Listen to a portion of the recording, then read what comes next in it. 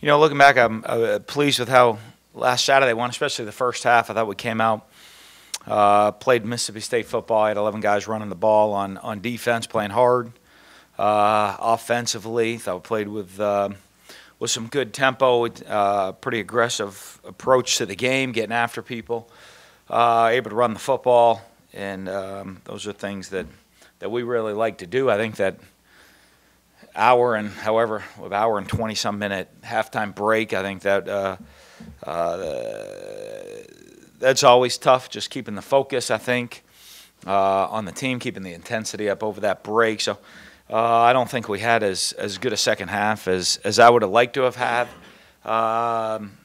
in the game, but I'm pleased with our guys making the plays we needed to make to win down the stretch, to win that football game. So this week, obviously going to be a much different challenge, going on the road, a very difficult environment to go play in against an excellent football team that's got talent across the board at every position. They got dynamic playmaking wide receivers. They got probably the best running back in America, but he's just one of a stable of great running backs that they have.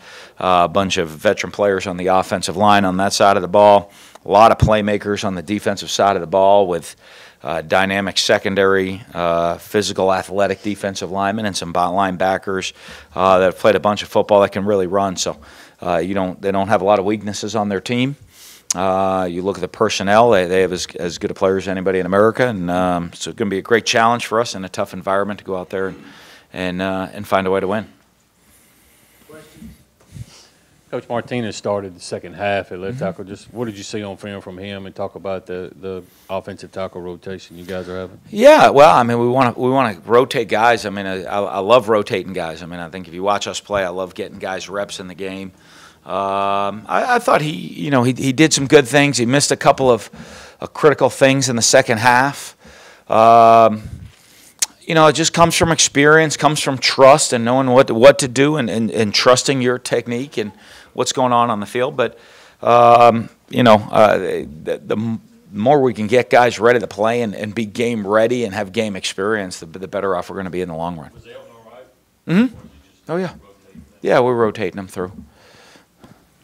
With Will Coleman, is he going to be back this week, or what kind of boost does he do when he comes back? Obviously, a senior player that was an explosive pass rusher for us, so he'll be close to see whether or not he makes it back this week for us. A guy that we had put in as a starter for us going into the season. To lose him for the first couple games, obviously. Slow you down, but getting him back is going to add depth because the other guys have gotten to play, other guys have gotten experience, so it's just going to add some depth to the defense.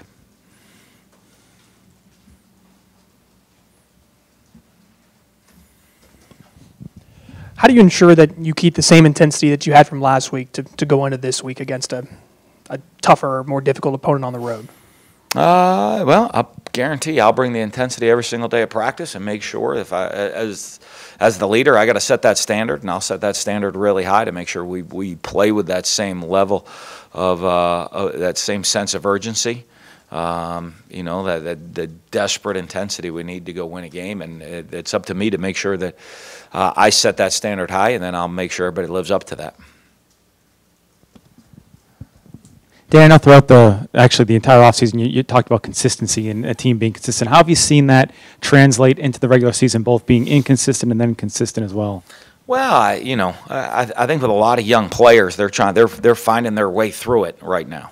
And because game atmospheres you can't simulate games in practice. You can't simulate the emotions, the plays, how it affects you, and having to come back and respond from adversity, respond from success, and put it behind you and play the next play. So I think our guys are learning how to deal with that, learning how to be consistent from a play-to-play basis. And then, as young guys, it's something they're going to have to continue to grind on moving forward.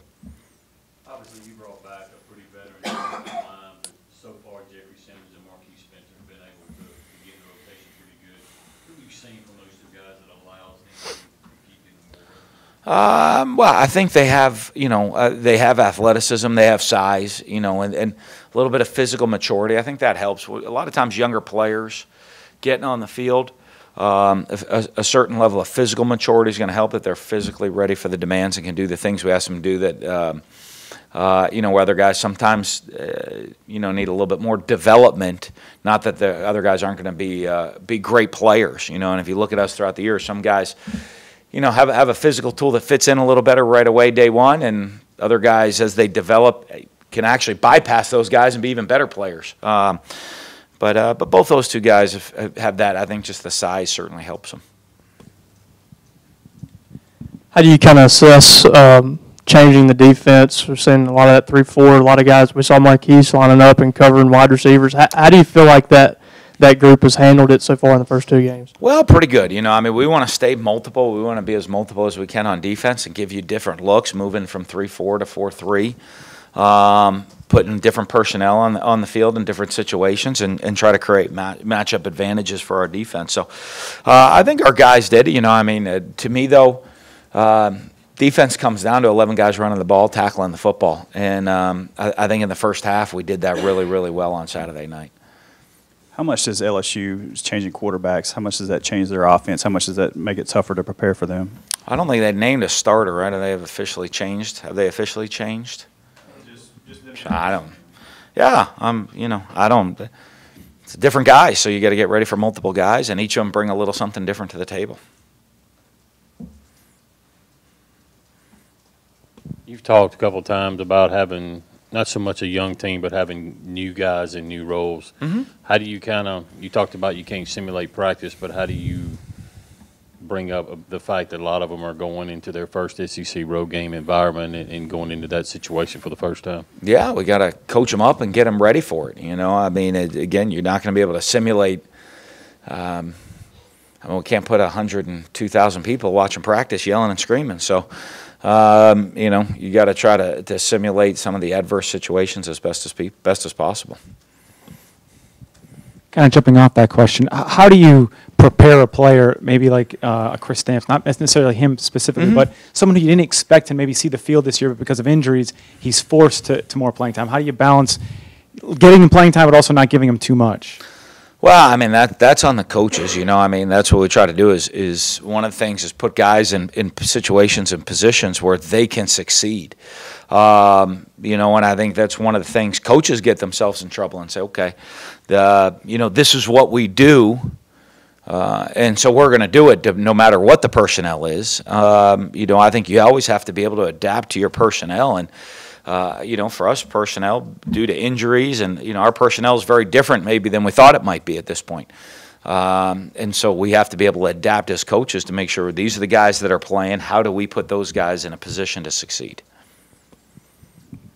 A.J. Jefferson, defensive lineman of the week this past week. Just his progression to where he is now as a leader and things. Just what is he? Can you talk about where he was to where he is now as a senior winning this award? It's night and day. Not even close to where he's been. I think came in, he redshirted, very, very played minimally, if at all, as a redshirt freshman.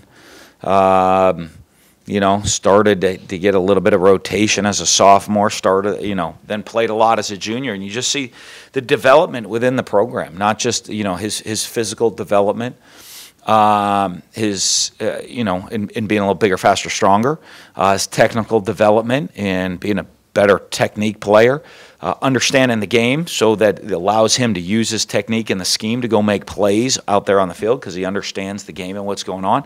And he's grown, having gone through all of that, to be a leader and to make sure everybody understands that to get to where you are, if you don't just show up and you're a great player. You have to work at it. He's worked for going into 5 years now at working to become a great player. So it's a great honor for him this week. But, I think with him, it just shows the progression of what hard work and development can do for a player. Naming Nick the starter last week, what do you think that did for his confidence, not to have to look over his shoulder? Yeah, what I didn't want to do is how we gave him reps. I don't know if anybody was really looking over their shoulder much all through camp. Everybody was just competing, even going into game one. But after that first game, I didn't want him to think that there was that he needed to worry about that. You know, I think the plan through camp and even through game one, I don't think there was any pressure of one way or the other. But going forward into the season, I didn't want him after the feel that. So I'm sure that helped a little bit. Coach, there's some things obviously Nick did well and some things you'd like to see him work on. What's kind of your message to him this week to kind of clean up for LSU? Got to get better. You know, I mean, every single day you got to work to get better. But not just him; that's all of our players. You look at what he did. I think he set a school record for rushing by a quarterback, but and it wasn't like making dynamic runs, making 7 people miss and running 4 people's over on a play. You know, he made good reads and the line blocked well. And if you execute well, I think you can see that you're going to have success. If you execute poorly, you're not going to. And so hopefully he just looks at the things he did well, continues to do those things well. Look at the things where he made some mistakes. And not make those mistakes again. Not to say he'll probably, I'm sure he'll make some different mistakes on Saturday night. Down at LSU, and but hopefully the mistakes he's already made, he corrects, he fixes, and plays with confidence and understand. Hey, you're going to make mistakes, and when you do, that's fine. Let's respond from it, come back, and not make the same mistake again.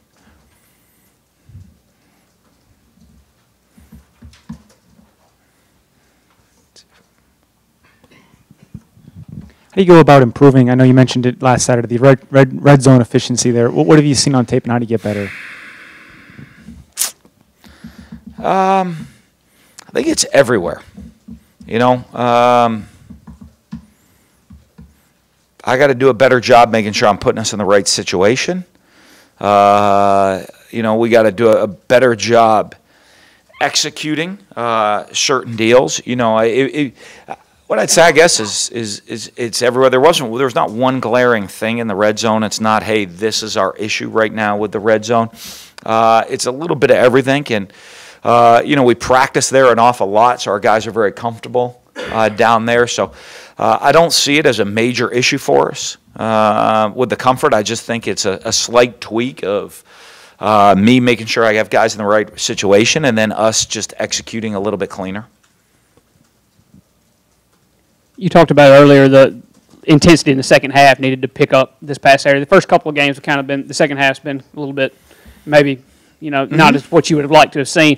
Is there anything on film that you've seen to dictate why that's happened, or is it an intensity thing? I think there's a lot of just different situations, I mean, you look, week one, we got a lot of young players. We're leading at the halftime. It's hot. You come out, the stadium's it's almost empty. In the second half, there's just not a lot of intensity anywhere, and young guys kind of not knowing how to respond to that situation. And I mean, they got to go. They got to learn. Last week, I'll be honest with you. I mean, you try everything, but you get yourself up to a certain level of intensity. You go play for a certain level of intensity, and then say, hey, go sit around for an hour and a half. And then try to come back out and recreate that again. It's hard to get yourself up at that level again. It just, I don't know if there's an athlete in the world that could really try to bring themselves immediately back to that level. If we knew halftime was an hour and a half, I bet we'd prepare for it a little bit better.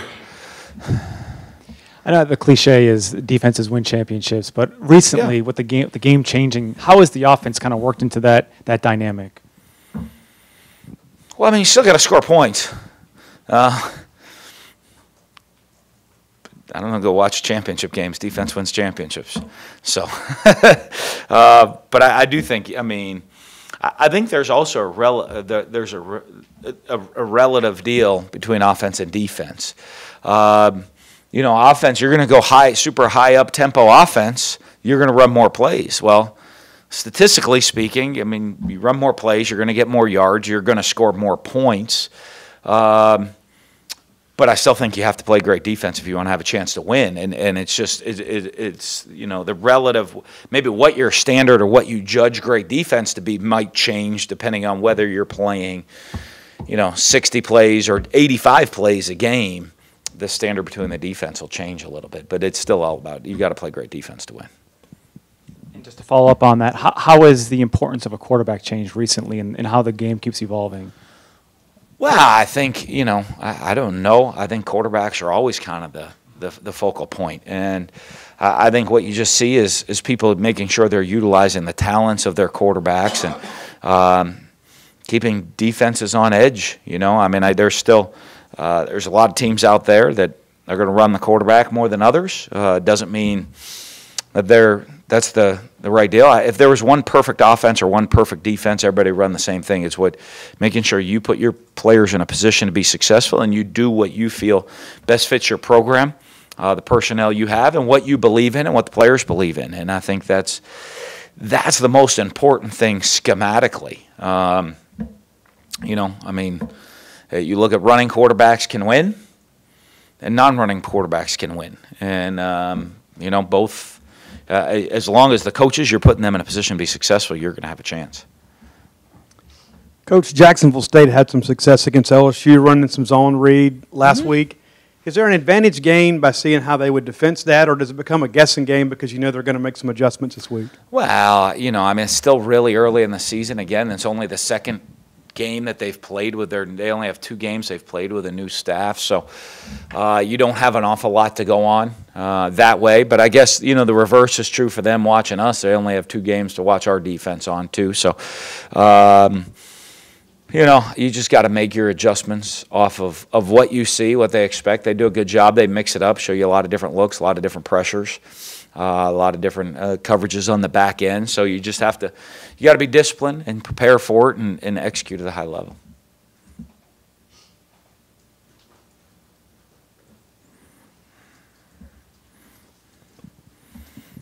I think Nick actually leads the SEC in yards per rush. Fitzgerald, that is. How do you envision the quarterback, again, like Dak in the past, leading the team in rushing? Well, I think one of the things is if you're playing one quarterback and you're playing 3 tailbacks, it's tough to compare them statistically because you got to do is compare the running back position to the quarterback. So, and the running backs had more carries than he did. He had a couple long ones, which obviously are going to help his average. So, but I would imagine by the end of the year, our running backs will have more carries and yards than our quarterbacks. Follow up, you kind of answered it, but how does the running quarterbacks this year compare to what Dak was doing the last couple of years? Well, not a whole lot different. I don't know that our team, we were a little bit more passing team last year and a little bit more running team the year before that. Nick's a different style runner than Dak was, so, part of the look's going to be that way. I think he's faster than Dak, a little more explosive with the ball in his hand than Dak. Guys see, I don't know, he has the physicality. I don't know if he's as physical a runner as Dak was, so it's a little different style of running.